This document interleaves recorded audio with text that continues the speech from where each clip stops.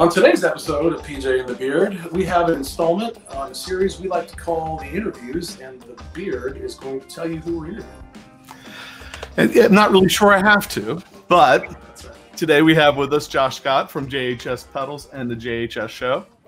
So, how you doing, Josh? Doing good. Glad to be here. Thanks so much for doing this. I know you're really busy. You got Nam coming up, some other things going on, lots of things going on over there right now. So we appreciate your time. Yeah.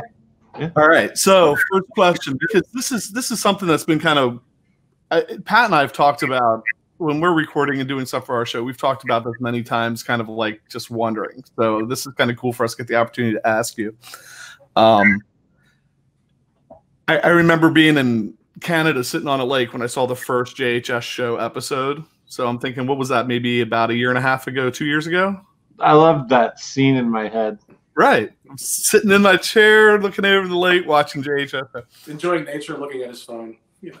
It's like I want more info, but I don't. I'm 400 miles away from home, and you have to take a boat to get there, but we still have an internet connection, and I'm still watching guitar stuff. So right from the beginning, I think like from the first episode that I caught, I got this feeling. So like most manufacturers, it seems like they start YouTube channels to promote their own product. And right from the beginning, I got the feeling like this is something different, right? There's something different going on here. And I just thought like it'd be cool to give you an opportunity to maybe, how did this come about? Why is it different than what we would maybe expect it to be? I think as a manufacturer, you're supposed to start a channel to push your own stuff, but that wasn't why we started it. I think the like short form answer is we started it. Let's see, we're 80. I don't know the count. I think 85 episodes in. So we're well over a year, and it was about 10 years into the company. I just so burnt out. I got to where I like didn't want to play guitar. I was sick of guitar. I was just like guitar, pedals, just constantly. A lot of traveling, brand support stuff. And I ended up teaching like a history of fuzz class at a local thing. And man, I just remembered how much I loved teaching history and stuff. And I've always been a collector. I have a huge pedal collection, and I love all the stories. And then I'd find myself, being like, oh, I know this guy from this store. I've met him at NAMM, or I did a product with this guy, or, oh, I got to do this thing with Boss. I went to Japan. I saw this. And I started realizing like, man, I just need to share all these stories and kind of talk about the history of pedals from a perspective of someone that's all they do. And, I think there's a lot of fascinating stuff. The people, the products, the history is crazy. I mean, if you go all the way back to the first effects and then through the 60s, how they evolve. We just kind of started the show because myself and Nick, who you see, he plays drums. That's when you see him. But he actually co-produces the show and edits the show. At the time, the show didn't exist. So we're going back. Why did it start? It was basically him and I kept doing the random YouTube demo of a pedal and just like what a company should do. And we just hated it. Like both of us were like, why? I don't like this. Like anybody can do this. Why are we doing this? And I remember vividly, I pulled out like a Les Paul Gold Top. That was a slight dyslexic moment there. Pulled out a gold top, and I was just playing a riff on Instagram, and I was talking about this Pearl Jam song and how it worked. And it got like 100 times the interaction of anything we'd ever posted on YouTube. And this is like a crappy iPhone video. And Nick is like, let's just do this on YouTube. Let's quit doing the demos. I was like, yeah, I want to just do the teaching stuff. And we start the channel. And at the same time, I had booked this event that I had kind of like right at the beginning of the show. I had booked this event called Off the Record. So thinking about a record. And we set up at a local Kansas City record store, my favorite one here. They have a stage where bands play. I set up Nick on drums, me on guitar, and Zach, who used to play bass, he was there on bass. And, you know, these guys have worked with me for like 10 years, so we're all friends. And we're going to learn some songs, bring a ton of gear in. I'm going to have one of the guys from the record store DJ, put an album on, then teach why it sounds like it sounds, have all the gear they actually use. And we did this live thing and just kept snowballing into, this is what I should do. We are JHS Pedals, and I feel like when I shouldn't have to do a gimmicky thing to sell them. And if I just need to do what I love doing. I think that's primarily education, the stories, like, you know, I'm wanting to write books, getting into that. I want to do documentaries. We're obviously doing that already in small form. You saw like Dan Electro and all that stuff we did. And that's just what it is. The show is this very odd, it's the complete opposite thing that a manufacturer should do, but man, we love it. And so that's what it is. It doesn't, I can tell people are just staring at it a little bit like, what is he doing? You know, and we got about 50 episodes in, and I finally did, I think the first JHS episode centric thing I did was I did some like JHS Pedals that I killed or something. Right. I finally talked, you know, it's like finally. But I remember this conversation I had early on with this guy in Carolina, and his name is Andy Elliott. He makes the Elliott Tone Master and stuff. It's a nice guitar that I've had for years. And he told me, he's like, I hate trying to sell my guitars because I know how they're good. And he's like, when I say they're good, I just feel like a car salesman. And I have that feeling a bit too. Like, I don't think there's really any bad pedals out there. I mean, there's a good way to use any pedal. And I feel like it's just not natural to me to be like, buy the JHS Super Bolt. It's the best distortion. It's like, no, it's not. I know it's not. And so I just feel so comfortable teaching and doing the history of stuff, educating younger players. There's so many young players that don't know all the things that we know at our age. And I think that's really important. That's what happened. It was an accidental thing that I now have fully committed into. I work almost 30 hours a week on the show. It's an intense job. It's getting better and better. We launched the website. We're going to do more resource stuff. What people don't see is I'm working on 10 to 20 episodes at a time, writing them.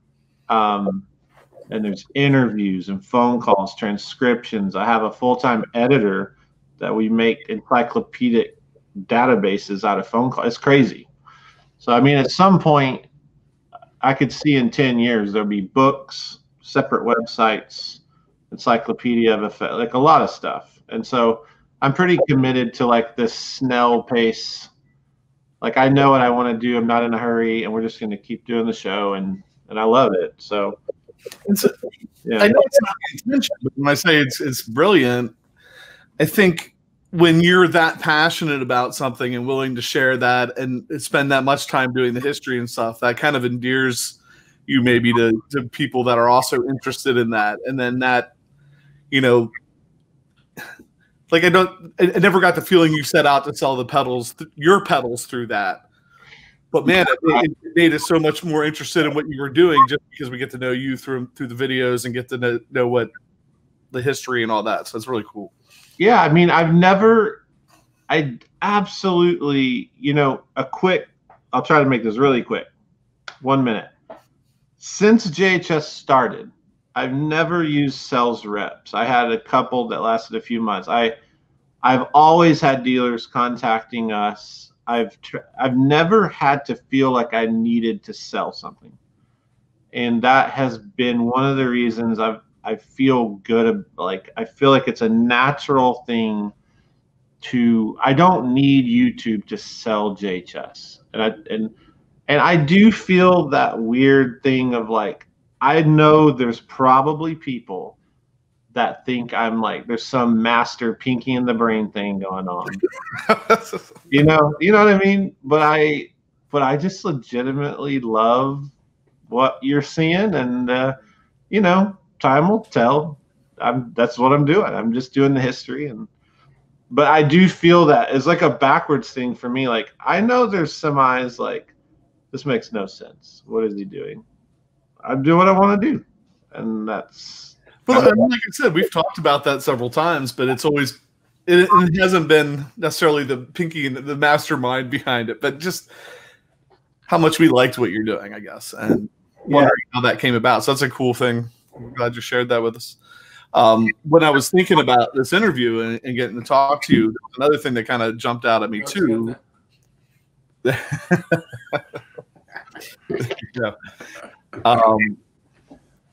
We started doing this YouTube thing about just under like we're like two weeks shy of a year right now, and it was kind of the same thing in that it was just we kind of fell into it by accident. It's been a lot of fun, and through doing it, there's been like these really kind of crazy opportunities that have arisen that we kind of sit back and look at each other.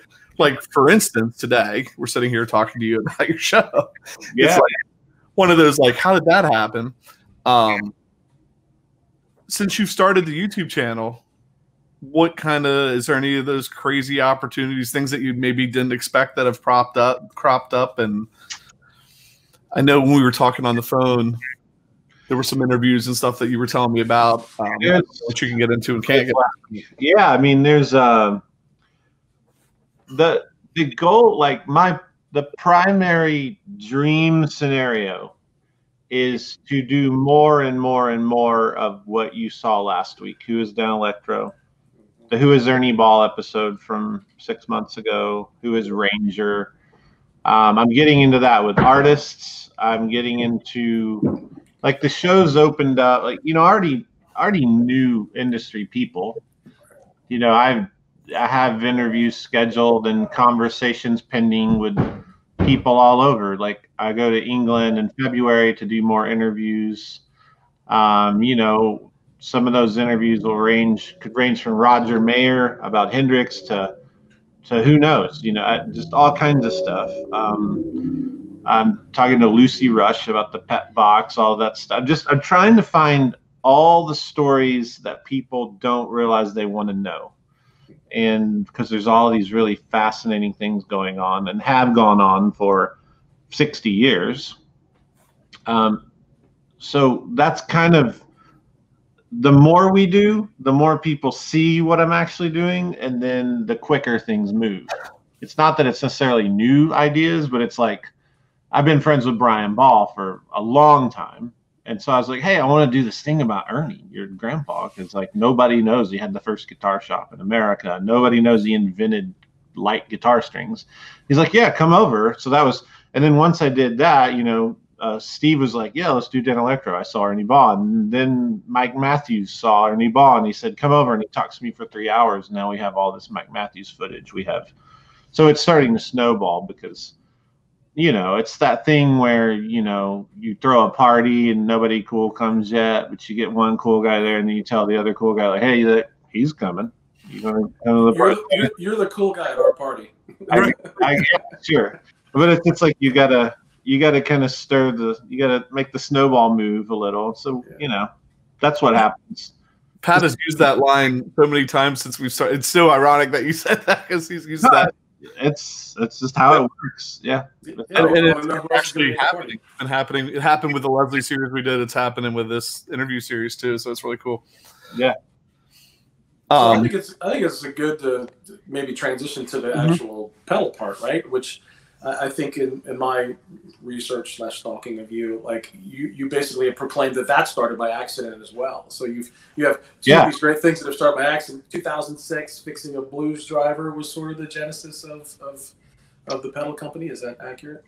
Yeah, the foot switch went out, fixed it, which is like, a trained animal could fix that. But it just really got my interest. I went through that process of, why does this circuit work? And I I had the stock blues driver, and then I had a Keeley one, which I'd used for years. I used to stack them. I took them apart and compared them, notebook, kind of wrote down, this part's different. Went to Radio Shack. The internet was still fairly lame. I mean, it wasn't, you know, it wasn't like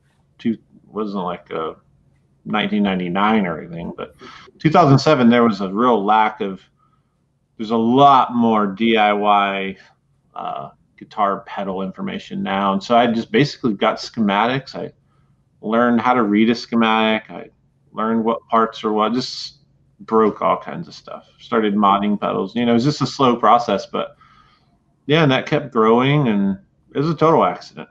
I remember, yeah, my wife literally asked me, I remember we were kind of transitioning, what are we doing here with our life? And I said, I'm committed to this. I'm doing the pedal thing. This is like 2008. We're in a CVS parking lot in Tupelo, Mississippi, and she looks over at me like, you know, your wife looks at you and says, do you really think you can do that? Like, can you support a family? And in my mind, I did not know, but I said, absolutely. Watch me. And that's how it happened, you know. Yeah. There wasn't any kind of, that's it. It was just hard work, 18-hour days, you know, just work my butt off and do it. Yeah, by answering that question that way, you threw the shark in the tank and you had to keep swimming, right? I mean, that is the theme of my life. Yeah. Yeah. So were you the kind of kid that like loved taking things apart? Were you like inclined that way? Yeah. Yeah. I mean, you know, the flashlights, the Bic pins, ink all over my hand. I remember when we got internet, I got a Gateway 2000 computer. It was like 1997. I found the weird website my friend showed me, and it had all these weird like you could hack telephone payphones, and we would like mess with payphone tones. And then I learned that I could pull the phone jack out of the wall and light a light bulb with it. I did that. My dad got onto me, stuff like that. Pretty basic, low level terror. Well, I think you have all 10. I've always been curious. That's good. Yeah. So, who would be an influence on you in life? Whether it be we know from your episodes of 5 people I'm thankful for that, you know, from a pedal perspective, I think Robert Keeley would be in that. Yeah, yeah. But is there someone like outside of maybe the music world, and what was some great advice they gave you? Like commit to something and then have to do it. Oh man. So many things. My mind goes back to right when I started the accident, got some Avery printer labels and printed JHS mods on them and was selling them at a local shop in Jackson, Mississippi. The store owner there is a guy named Patrick Harkins, and the store is Fondren Music. It's a cool shop. It's basically like vintage, used stuff. And that's the first place I ever sold anything. And I remember like standing there with him, and he was same age, but he was like, these are selling. You know, he was like, people are buying these silly modded Boss pedals. And he told me this story about, you know, when he started his store, he basically said this quote, the difference in successful people and non-successful people is that successful people do the thing that they say they want to do, and the unsuccessful people just sit there with the ideas. And that's always really stuck with me. I try to do the ideas, even if they don't work. Have had tons of failures, but that is like stuck with me because I think it was such a pivotal point of when I was starting the business. I knew at that moment, like I wanted to be someone, because I'm very creative. I'm a creative brain, and not pinking the brain, but I'm a creative brain, and I wanted to be a person that actually did things instead of the person that's like, you've all been around, you know, you guys know people, they just talk about what they're going to do. I'm going to do this one day. And it's like, I don't, you know, at a certain point, you just don't care anymore. I just wanted to do something. And I think I just got to work on that. My dad ultimately would be the reason that I'm able to do that. A good work ethic. I grew up on a horse farm, digging fence posts, hauling hay, working me to death, child labor style, you know. So I mean, there's a work ethic in me that's from him. So he's my greatest influence, but I think definitely little moments like that advice from Patrick, like just the decision, I need to do it and not talk about it. Right. That's the difference. Successful people do things. Unsuccessful people might just sit around and think about what they could do, but they don't do it. Right.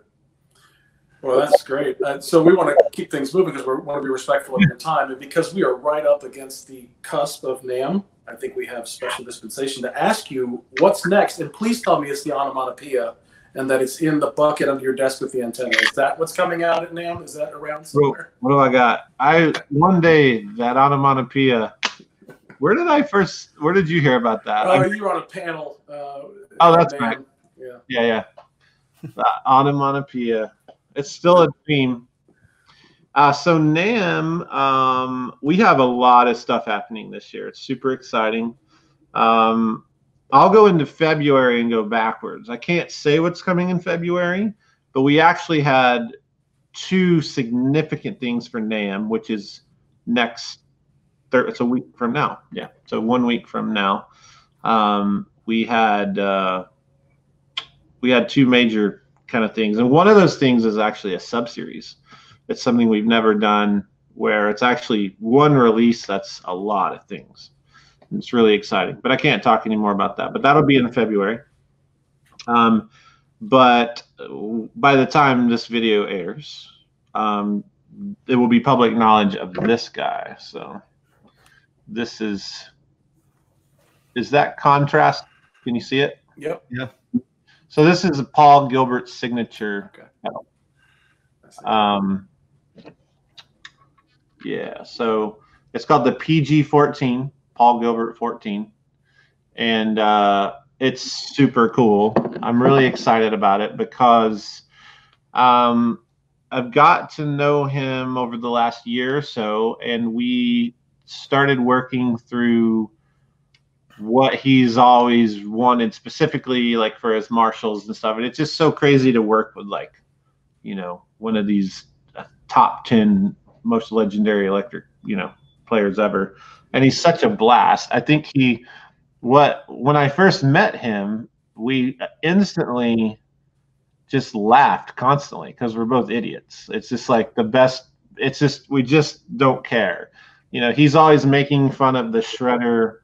He's kind of he's like the enemy of the NAMM people in black leather being too serious. Like Paul Gilbert's like, he's the, you know, the nemesis of that.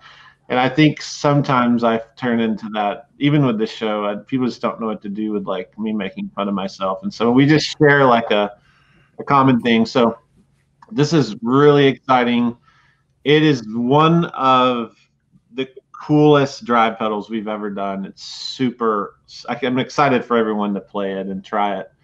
But today's Thursday. I don't know when you'll air this, but actually tomorrow is the episode is called Who is Paul Gilbert? And that'll air and everyone will know that exists. So, and then the video is amazing. It's the longest video we've ever done. I decided to do a full-on thing where people can get to know him instead of just watching him play fast. Right. So it's a 30-minute kind of documentary music video jam session. It's amazing. It's like 30 minutes of silly awesomeness. Well, you two can actually look each other in the eye. You have that. Yeah. Right. Yeah. So the PG 14, he wears a size 14 shoe. So do I. So that was funny. PG 14. And it's a shoe. In the middle is his name in a Japanese kind of. It's like a form of Japanese language. So, yeah, I'm excited about it. So what you have here is a little bit of the specifics. It is a FET-driven distortion. We would call it like a distortion engine. So it is the circuit of a tube amp stimulated with FET transistors instead of tube. And then you have the dogs like it. Yeah. And then the dogs out. An active mid circuit that pushes into the front of it. So that's called a pre-emphasis active EQ, but it's just the mids. So this one pedal does overdrive, distortion. It'll sound like a wall of Marshalls. The thing that's so crazy about it, and Paul doesn't actually necessarily do this sound, it is the first pedal I've ever heard in my life. Having played so many pedals, having tried to work through stuff, we accidentally nailed the Eric Johnson sound of a fuzz face into those Marshalls, like in a box with an amp in a room, and you can still talk over it. It's crazy. It's really crazy. It's exciting. It does a ton of sounds. But yeah, that's it. And when will that be out? So it'll start shipping. I mean, dealers have already ordered it, so it's all secret right now, but it'll ship Thursday. I mean, people can buy it Thursday. Well, people can buy it tomorrow. Never mind. Yeah, you can start ordering it tomorrow. Oh, that's awesome. Yeah. We have a big front run of them. As usual, they're kind of selling through quickly, but we have the ability to make a lot of them. Yeah. That's great. So I'm looking at the time now, and we're getting close here. One of the things that I wanted to make sure we brought up, I think, in addition to all the cool stuff with the JHS show and all the stuff you guys are doing with your pedals, one of the things that I've noticed or seen over the years, last year or two, is you're pretty active in some news groups and stuff. But the reason I've noticed that is, like, anytime anybody is ever, and it's not often, right? Like 2, 3, 4 times, whatever, has posted a question or posted a problem with a JHS pedal, you've been there personally, jumped on that, and the customer service that what I see about customer service from JHS has always been incredible. That's cool. That's good to hear. Yeah, and I mean, I think that's worth this. We're doing these interviews so people can kind of, like you said, get to know the people that are behind these companies, and I think it's just so important to mention that. Just seeing that.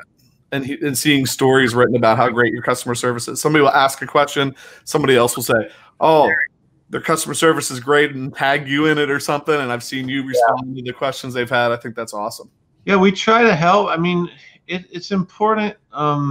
It's important that JHS is seen as people. Obviously I get seen as a person that is JHS, but I say it on the show a ton, but companies don't make stuff, people make things. And we try really hard to let people know, like, we're personal. You don't have to go through some ridiculous process to get a pedal fixed. I mean, newsflash is pedals break, you step on them. So, I try to disarm that. It's such a weird culture. Sometimes you get on a forum and it's like, yeah, your pedal broke because you stomp on it every night. And that's why in the box, when you open the box, it says, a huge red card says limited lifetime warranty. Like, unless you throw it out of a helicopter skydiving, I'm going to fix it for free. And we try to just, it's like, we're just trying to bring some, like, rational thought to that process. And one of the ways I've attacked it over the last few years is just personally being like, hey, yeah, your pedal broke. Yeah, we knew they're going to break, but they don't break all the time. When you build as many as we do, right at like 45,000, we barely see any, when you look statistically, our failure rate's really low, but you're going to break a pedal. It kills me when I see people, they're like, I've had full tone, they never break. It's like, I know Mike Fuller and I know they break. You just got lucky. It's just the main thing is dealing with stuff like the switches on. Well, your switches break because people love to use them, so they're always turning. Yeah, and why are you turning my pedal off? That's what the problem is. Well, you have to power down your pedal board, and then you have to turn it back on. If you use it as an always-on pedal. Yeah. Yeah, any JHS should never be turned off. I mean, there's your quotable moment of the interview. Right? It's obvious.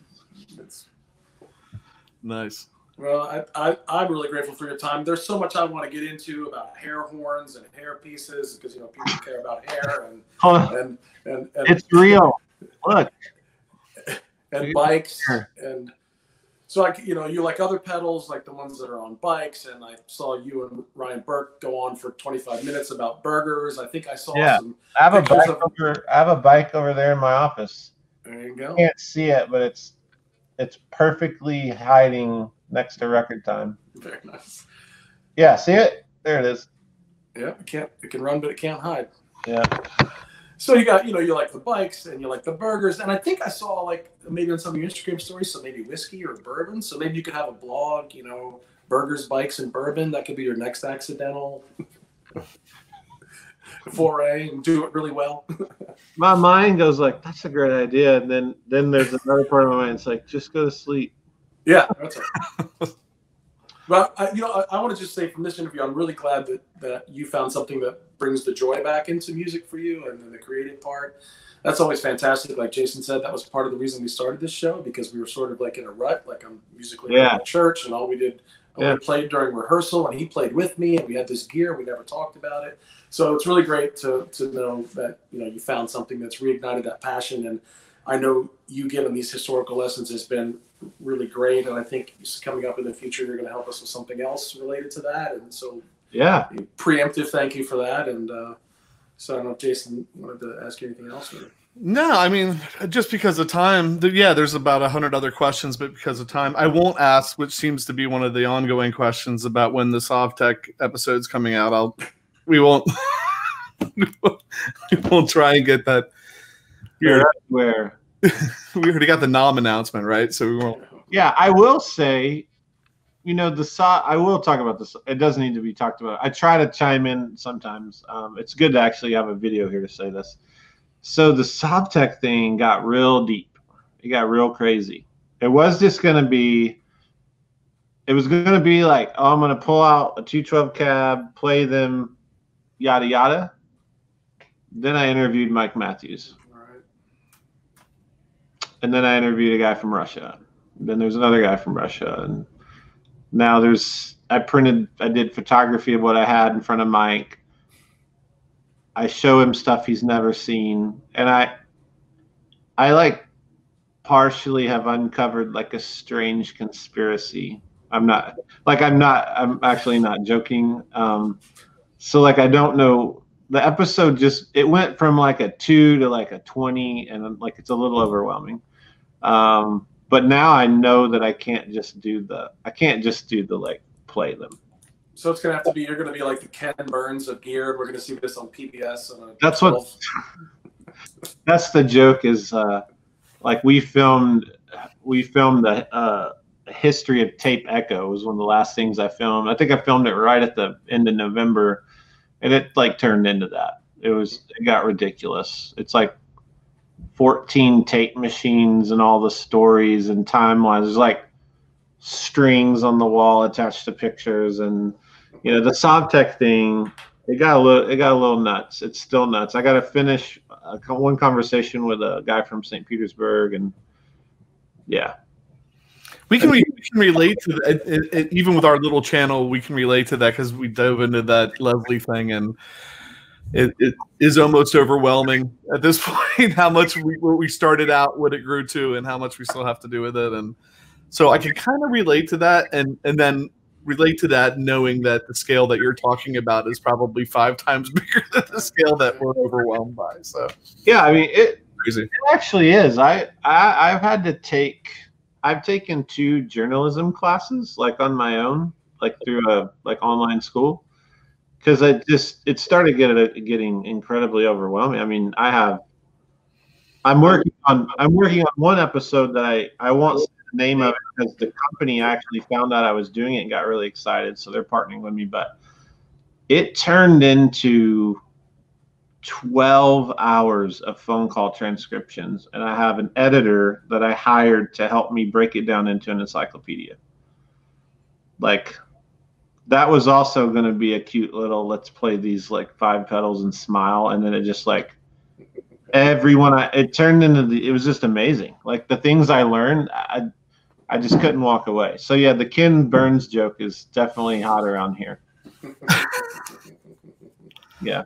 Awesome. Because it seems like there's so many avenues Just thinking about the show, I mean, it really is its own business now, isn't it? In a way. Yeah. Oh yeah. It's weird. It's real weird. I don't know what to do with it yet. I'm just trying to figure out what to, I mean, it's the traveling, it's crazy. It's expensive too. We did the Patreon. That's been amazing. So now the travel's paid for. But like what people don't see is JHS Pedals paid a bajonka amount of money, if that's a term, for the first year, like basically funded trips all over. And, then I was like, okay, this got a little too big. This doesn't work. It's not JHS Pedals' job to do episodes about DOD, but I am JHS. So it's weird, there's a weird thing. And then the Patreon thing really helped. And it's been amazing to see we're at like 450 patrons, and like we're going to London in February, and it's paid for. Like patrons paid the whole trip, so we don't have. It's allowing me to do a lot more research and have an editor help with some of the research, and yeah, it's really cool. That's great. I needed another business. I wasn't busy enough. Right. Right. And there's always bikes, burgers, and bourbon too on the back burner. So yeah, good. We'll do that together one day. All right, that'd be great. I'll bring the bourbon. All right. So I think with that, even though the temptation is here to jump down 5 more rabbit holes that came to mind as you were talking, just jot them down. We'll do another one day. That would be great. I just keep waiting for a giant shepherd's crook to come from. I think it's Katrina sitting off. Just be like, okay, interview over now. Like the golf. You just see this happen. Yeah, the chair starts to float. Yeah, that's right. Just like that. That's a great idea. So, yeah, before we totally lose Josh Scott, I would like to, we have a bunch more. Yeah, I think a bunch more of these interviews coming up. And so if you'd like to see more of these interviews with these people that are doing awesome things in the guitar world, please subscribe to the channel, stop by Facebook, stop by Instagram, and follow those things. But more importantly, I've been flashing up on, I haven't been flashing anything other than the web addresses up on the screen. So there's 2. There's the JHSPedals.com and then the JHS Show.com.